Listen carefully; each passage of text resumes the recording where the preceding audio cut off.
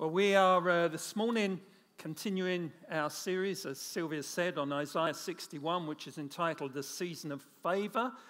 And we are looking at 4 different talks, if we can have the slide up there. The divine plan, the message of favour, the anointed messengers, and the restoration of the ruined. Last week we kicked off with the divine plan. We saw that we're in challenging times, uncertain, insecure times, but that in the midst of it all, there's a king on the throne.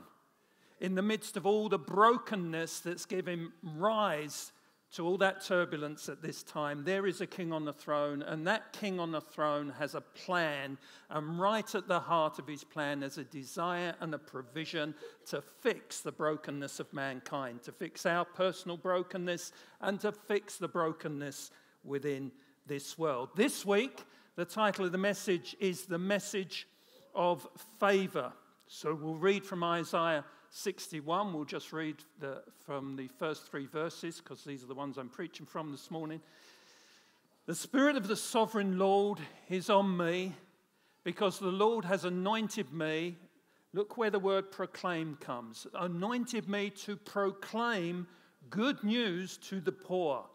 He sent me to bind up the brokenhearted, to proclaim freedom for the captives and release from darkness for the prisoners, to proclaim the year of the Lord's favour and the day of vengeance of our God, to comfort all who mourn and provide for those who grieve in Zion, to bestow on them, or even to bestow on them a crown of beauty instead of ashes, the oil of joy instead of mourning, and a garment of praise instead of a spirit of despair. So this morning, as we look at the message of favour, I want to share just 3 things with you. I want to share, first of all, about understanding God's favour. We need to understand the favour of God.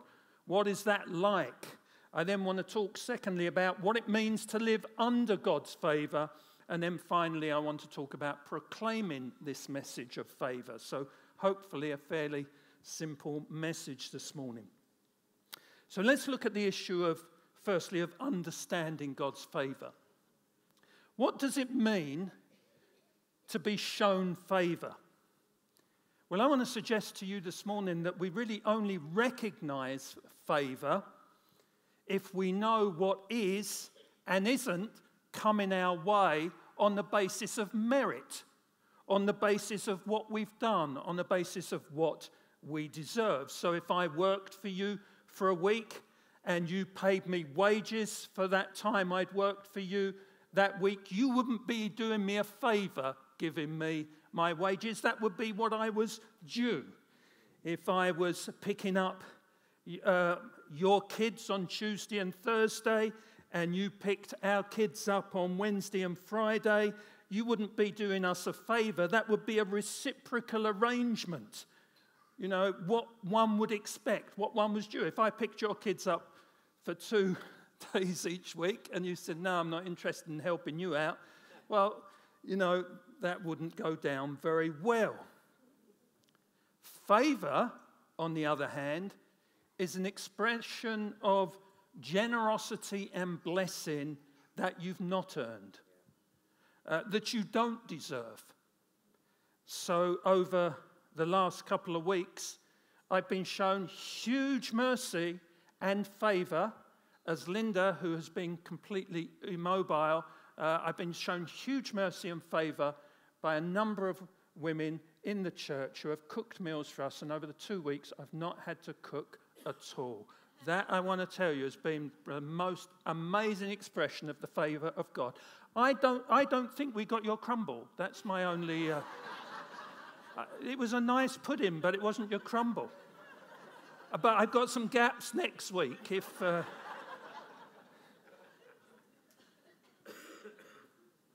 So understanding what we do and don't deserve is important in understanding and recognising favour.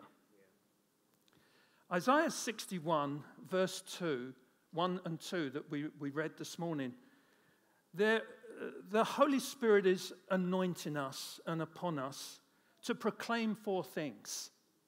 to proclaim good news, to proclaim freedom and release for the captives and the prisoners, to proclaim the year of the Lord's favour. But if you notice in the verse that we read today, it's also to proclaim the day of vengeance of our God. Now, we always forget that, but that's in the verse there. Who knows that we live in a culture that's very comfortable with you talking about a God of love? A God who will love you, who wants to be with you and strengthen you and help you and make life better for you. Our culture is very comfortable. Talk to them about a God of love, whether they're believers or not believers, they'll be comfortable with that. But the moment you start speaking about a God of judgment, now they're offended. Now they're uncomfortable. Especially if you talk about a God of judgment who's going to judge us and may send people to hell. Now that is very uncomfortable. But a God of love without a God of judgment is the God of people's wishful thinking. He's actually the God, that's the God of people's imagination. That's them wanting God in their own image, just a better form and version of themselves. That's not the God of the Bible. Let's read Matthew 5, verses 21 to 22. These are the words of Jesus on the Sermon on the Mount. You know, that great sermon where he speaks all those great, nice things. And then he says in 5 verse 21, you've heard that it was said to the people long ago. This is Jesus speaking. He said, you shall not murder, and anyone who murders will be subject to judgment. But I tell you that anyone who is angry with a brother or sister will be subject to judgment. Again, anyone who says to a brother or a sister, raka, which was a term of contempt, is answerable to the court. And anyone who says you fool will be in danger of the fire of hell. 5 verses 27 to 30. You have heard that it was said, Jesus went on to say, you shall not commit adultery. But I tell you that anyone who looks at a woman lustfully has already committed adultery with her in his heart. If your right eye causes you to stumble, gouge it out and throw it away. It's better for you to lose one part of your body than for your whole body to be thrown into hell. And if your right hand causes you to stumble, cut it off and throw it away. It is better for you to lose one part of your body than for your whole body to go to hell. Our culture wants judgment. It cries out for judgment. It sees it as a sense of righteousness and justice. So everyone wants to see Putin accountable and put on trial for the murder of innocent civilians and others alongside him as well. There's a great sense of we want justice and judgment in this situation. There's a sense of wanting justice and judgment for the killer of Olivia Pratt. And rightly so. But our culture does not want a God of judgment. Especially if it's judging me. Especially if it's judging me for my attitude and my anger and my hateful words and speech, or my lustful thoughts, or the way that I live morally or sexually. We don't want a God of judgment that judges those things.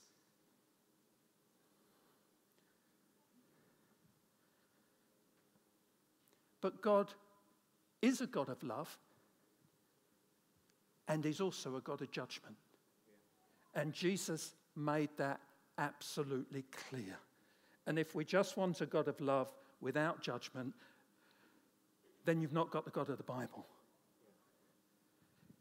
In fact, the day of vengeance of our God is a real day. Did you know that? The day of vengeance of our God, the day of judgment that is being spoken about here, is a real day. Let's read about that in Revelation 6, verse 15 to 18. By the way, we will be lifting at some point from this low place this morning. Hey, but listen, there are things at work in us to do with comfort, that are to do with what our society and culture that we're immersed in wants. Yeah. And if we don't understand the God of the Bible is a God of judgment and a God of love, we actually won't understand the favour that's been shown to us. And that's what I'm going to come and unpack to you. But here's what it says about the day of vengeance of our God, the day of judgment. It says when Christ comes again, then the kings of the earth, the princes, the generals, the rich and the mighty, and everyone else, both slave and free, hid in caves and among the rocks of the mountains, they called to the mountains and the rocks, fall on us and hide us from the face of him who sits on the throne and from the wrath, from the anger and the judgment of the Lamb, that is Jesus. For the great day of their wrath has come, and who can withstand it? That's the day of judgment that's being proclaimed in Isaiah 61. That's the day of judgment Jesus talked about, and that's the day of judgment that's in the Bible and that we've read just there in Revelation. But if we don't understand the judgment we deserve, we won't understand the true nature and depth of the favour we've been shown. I'll say that again. If we don't understand the judgment we deserve, we won't understand the nature and the depth of the favour we've been shown. Because this favour of God didn't dismiss judgment and say, oh, it's okay. Don't worry about those things that you've done. It's fine. I'll just forget about it. He didn't just dismiss judgment. The Bible tells us that God, through Jesus, fulfilled that judgment. And he fulfilled it by placing the punishment that should have rightly been ours on Jesus. And the result of that, the result of what God has done, that favour he's expressed from us, is that we have been absolutely radically transformed. In every way, we've been transformed in our position before God. We've been transformed in our nature before God. And we've been transformed in our standing before God. You know, the favour of God, Ephesians 2, verse 3, that the favour of God tells me this. Ephesians 2, verse 3 tells us this. You and I were by nature objects of God's wrath. By our very nature and our very being, our godlessness, our wrongdoing, our self-centeredness, everything, we were by nature objects of wrath. But because of his great love and his great grace and his great mercy and his favour, we have been moved from being objects of his judgment and anger. Now we're completely different. Oh, guess what now? Now we're objects and we're standing totally under his grace and his mercy and his favour. The favour of God means, according to Romans 5 verse 10 and Colossians 1:21, that once we were enemies of God because of how we lived. But now, because of his great favour, we have become friends of God. We were once, Ephesians 2:13 tells us, far from God, but because of his favour into our lives, we've been brought near to God. Colossians 1:13 says we were once in the kingdom of darkness in the way that we lived, but now because of his favour and his grace, we're now part of the kingdom of the Son that he loves. We were once, 1 Peter 2 verse 10, it says we were not a people. We were our own people. But now, because of the favour of God, we're the people of God. The Spirit within us cries, Abba, Father, Daddy. What an amazing, incredible transformation. So this message of favour is not, hey folks, this favour of God gives us a bit of a better life, because you can choose to have life without God, or you can choose to have life with God. So this message of favour is not, hey, come to God and he gives you a bit of a better life. Yeah. This message of favour is not somehow, well, we were in a neutral sort of place and now we can have God involved and it's a bit more positive life. That's not the message of favour that's being proclaimed in Isaiah 61. This message of favour tells us that we were taken from a disastrously negative place where the judgment of God was coming on us, and what a day that was going to be, that we were moved from a disastrously negative place to an unbelievably, unimaginable, positive place in and through Jesus Christ. I really hate it when a weak gospel is proclaimed that says, come to Jesus and have a bit of a better life. I think, no, that is not the gospel. The gospel is much more than that. It's more radical than that. It's more transforming than that. We've been moved from this disastrously negative place to this unimaginable positive place. And it's all by grace, not by merit. It's all an unbelievable expression of favour. The favour Isaiah 61 is talking about, proclaiming, is only understood in the context of a God of love and a God of judgment. It's only understood, the favour of God, in the context of a day of vengeance and judgment that's coming everyone's way. It's only understood, the favour, message of favour in Isaiah 61, when we understand the true depth of kindness we've received in the context of the judgment we totally deserved. And if you don't think you deserved it, you haven't really had revelation about being a sinner and how abhorrent that is to God. But this is a message of grace and favour. My goodness, has it moved us and transformed us in our standing before God. Let's talk secondly about living under God's favour. If we receive this message of grace and favour into our lives personally, and we continue to abide in Christ, it's not a moment of favour that we receive. Actually, it's not even a year of favour that you receive. It's a lifetime of favour. It's daily favour. You know, there's a big difference between living under someone's favour and not living under their favour.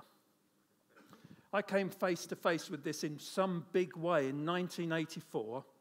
I just qualified, 23 years of age, as a junior doctor working in Wythenshawe Hospital in Manchester, and my first job as a medical house officer was as house officer to Dr. P.E. Jones. Well, Dr. P.E. Jones was a miserable consultant. I really hope he's not watching this. I don't want any of you getting any sort of naughty ideas and trying to contact him and give him some sort of link here. But he was a pretty miserable sort of guy. I want to tell you, I had an absolutely miserable first 3 months working for him. I could not do anything right. I mean, everything was wrong. I mean, I absolutely dreaded the ward rounds. Because if I didn't have everything in place and all the results back that should be back, I would be shouted at in front of patients, in front of the other staff, the nurses and everyone. It was a miserable moment. So that's what it felt like not to be under favour. There was no favour. There wasn't any itsy-bitsy little bit of favour he had towards me. It was a miserable time. And then I diagnosed something in a patient that he had missed. Oh, yes. I spotted some things on the x-ray and diagnosed some things. He had missed them. And that was it. The next 3 months, I was under favour. My goodness, I want to tell you, I was the golden boy. I couldn't do anything wrong. Nothing wrong at all. You know, in fact, I didn't even bother getting the results for the ward rounds. No, I did. I was nothing. He invited me. He had me several times round to his house. Over the years, he followed my career. He wrote fantastic letters of reference for me. And I lived those last 3 months under his favour. And it was just totally different from not being under his favour. Well, do you know something? So it is with God. I don't think God's quite as miserable as... But so it is with God. To live under the favour of God, to live under the favour of God is to live with him predisposed to bless you, to protect you, to provide for you, to work in you and through you. Predisposed, he's totally predisposed to those things towards you. In fact, Jesus' constant reminder to us was that God's posture to us when we come into his favour, that his posture of favour to us is as a father with his children.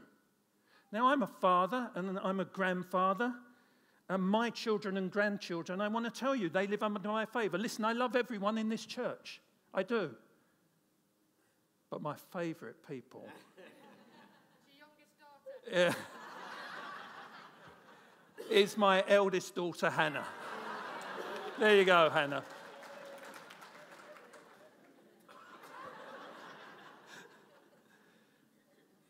But you know, they live under my favour. I'm totally predisposed towards them. If I take the grandchildren into a busy playground and the kids are running about and playing on things, I don't have my eye on other children in the playground. I only have my attention and eyes on one set of people, and it's my grandkids. There's only one set of people I follow around the playground. It's my grandkids. My attention is I'm fully devoted, fully with them to make sure they're okay, to make sure nothing wrong happens, to make sure they enjoy the time and have a fun time.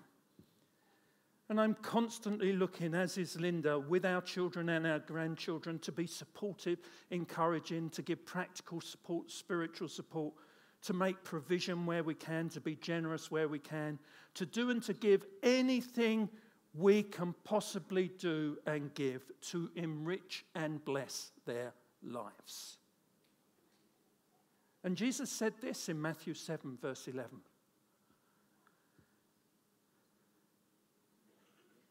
Jesus said this in Matthew. I told him at the beginning, I said, you can't fall asleep in my sermon. It's Ethan. He said, though it's going to be hard not to fall asleep in your sermon. I thought that was a bit cheeky, but there we go. But this is what Jesus said. If you then, though you're evil, know how to give good gifts to your children, how much more will your Father in heaven give good gifts to those who ask him? How we posture ourselves, how myself and Linda, how you posture yourselves with favour towards your children and your grandchildren is a pale, pale reflection of how postured and positive and predisposed God the Father is to you and to me. When we look at how we're postured with favour to our children and grandchildren, you understand when you look at that and see that, that is a how much more situation. There are several of those situations in the Bible. How much more? See, just gives you a little window and a little picture, right? And then it goes, how much more? Yeah. Not a little bit more, not a lot more, not significantly more, outrageously more. Do you know, to God, you're not one of many? You're one of a kind. Some of you need to hear that. You're not part of a crowd to God. You're not one of many. You're one of a kind. Because you're not just a child by creation. You're a child by adoption. You understand the difference? Everyone's a child by the fact that God gave everyone life, but you're a child by adoption. You know what adoption has to do with God? It has to do with the fact he chose you. Psalm 17, verse 8 says you're the apple of God's eye. 2 Chronicles 16, verse 9 says the eyes of God are constantly upon you so that when you need strength, he'll strengthen you. Psalm 33, verses 18 and 19 says the eyes of the Lord are constantly on you, just like my eyes are on our grandkids in the playground. The eyes of the Lord are constantly on you to deliver you from death and to keep you alive in famine.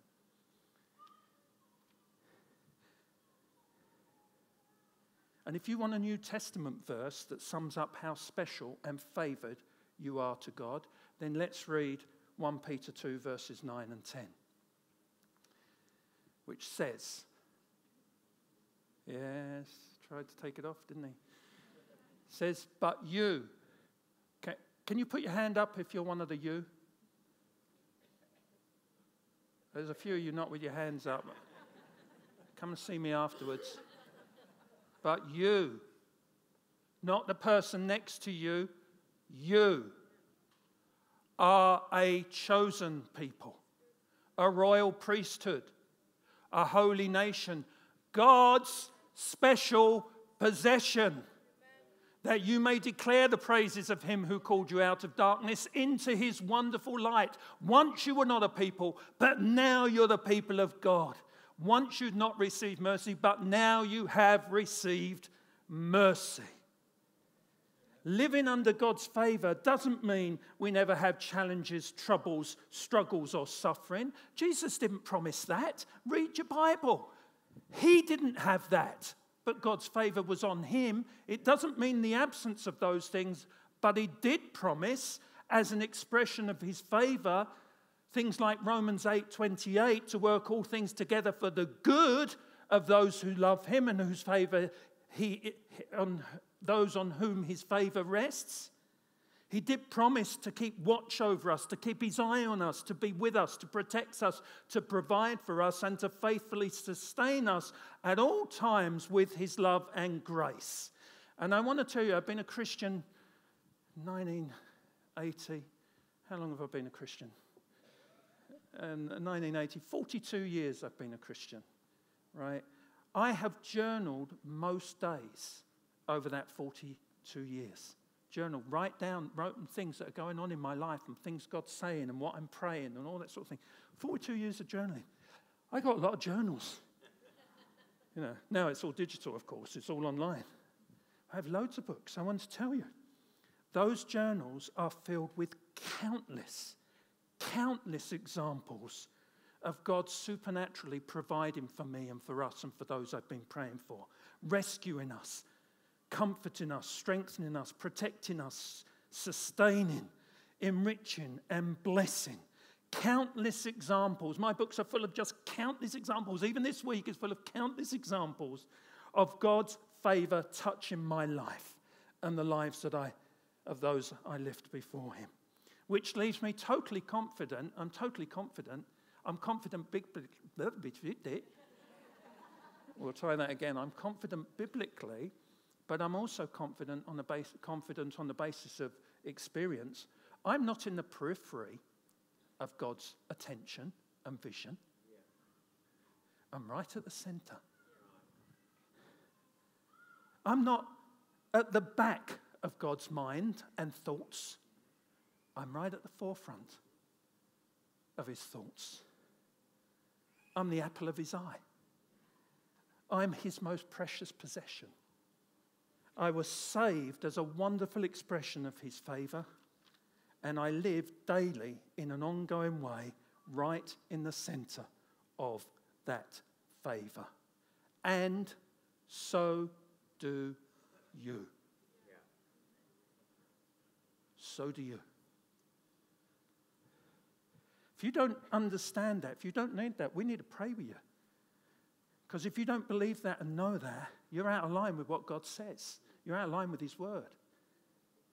Now, I understand, we can go through experiences and we can wonder and we question, sure.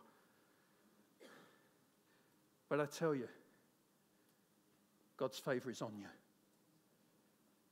His eyes are on you. His heart is thoroughly towards you. And he's predisposed to work out everything ultimately for your blessing and for your good and for the glory of his name. It's a wonderful thing to live under God's favor. Thank you, Jesus.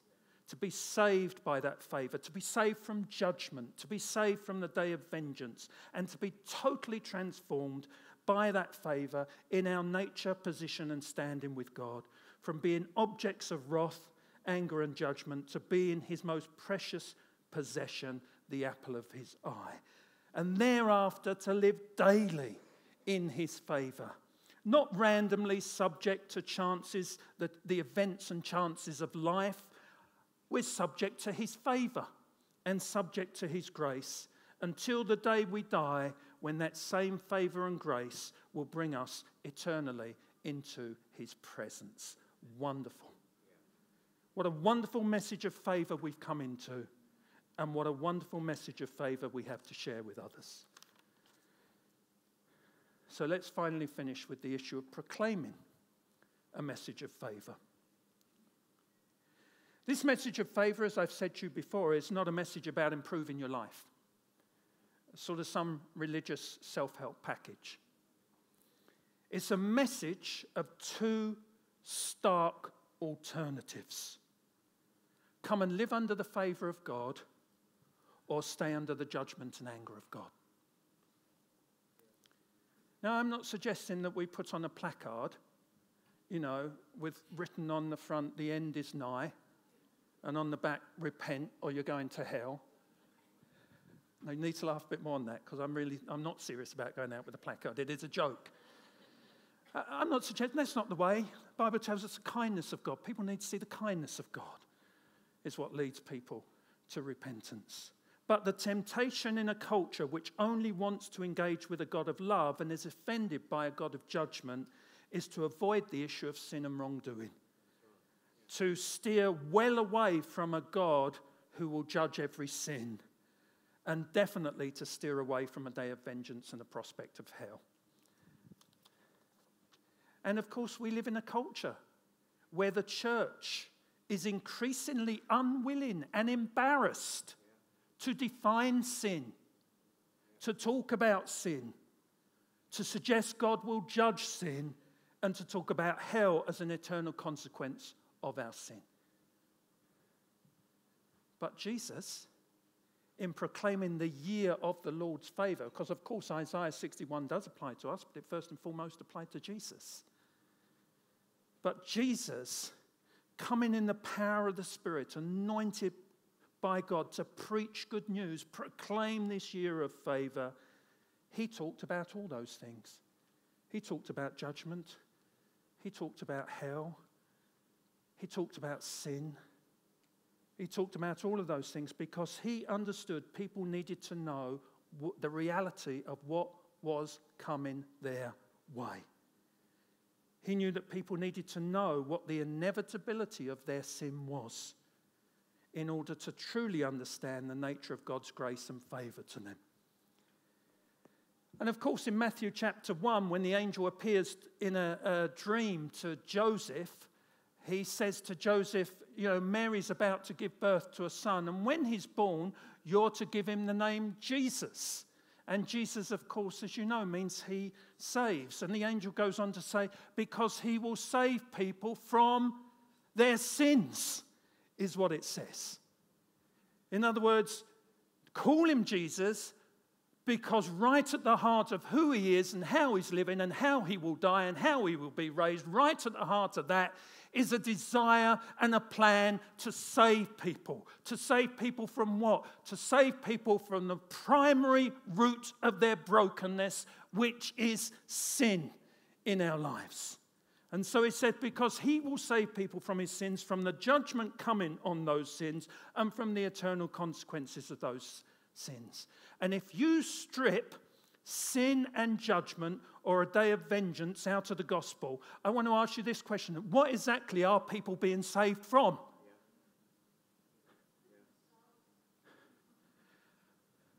What are people being saved from? Are they being saved just from a lesser life to a better life?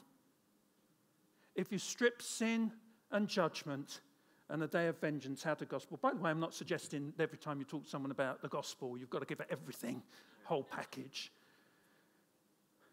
But we can't do what much of the church is doing in here, in this nation. And a lot of the church is being shaped by the culture and what the culture does and doesn't want. And it doesn't want a God of judgment. It just wants a God of love. But we mustn't come under that. We must be thoroughly biblical, and we must give a true gospel sound that ultimately will enable people to understand just the amazing depth and richness and transforming power that the gospel can have in their lives.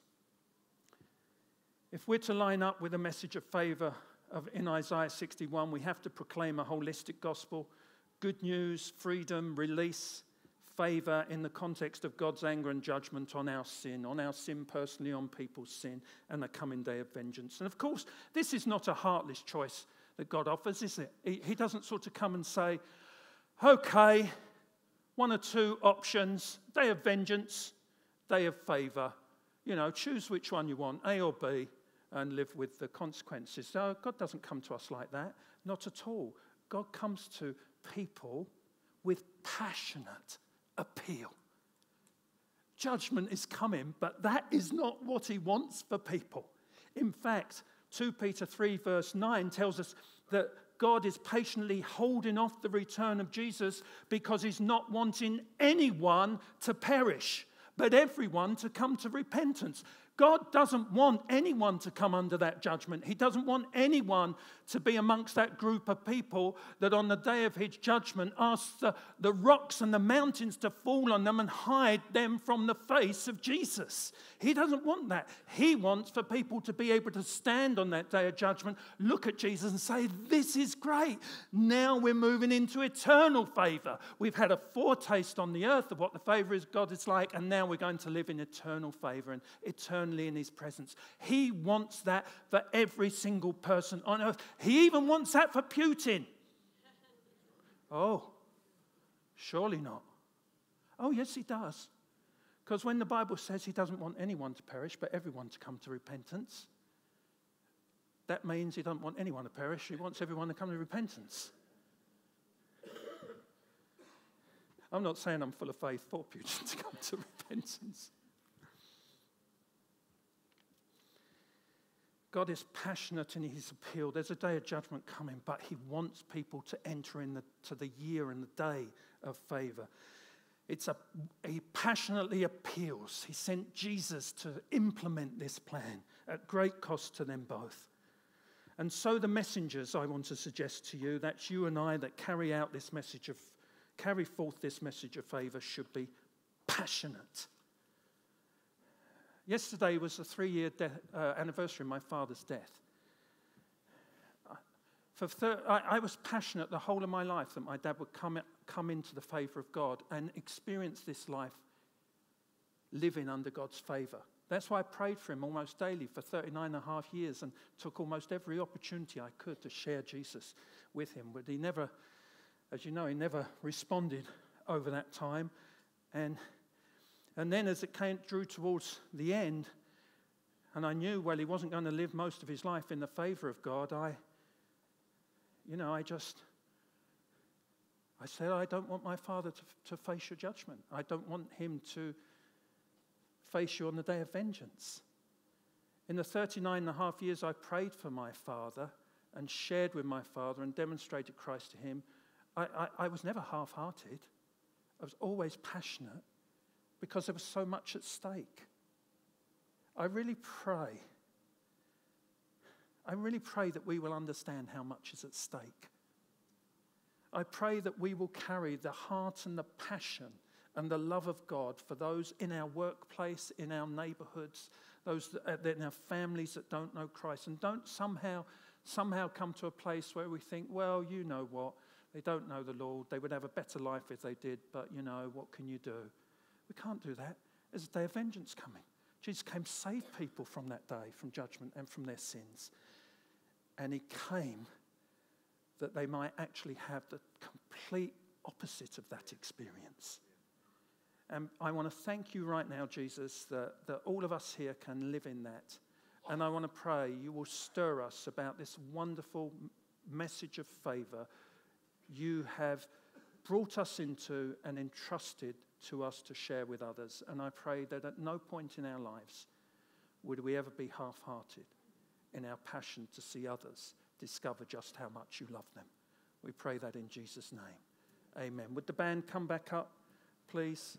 And we're going to take communion. I just thought the communion was due to come before the message this morning, but by the time I finished this, I thought, well, maybe God will just have touched your heart to just remind you just how much favour you're living under.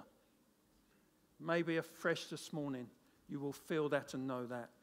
And what a wonderful place to share communion together from. Amen? Yeah. Right.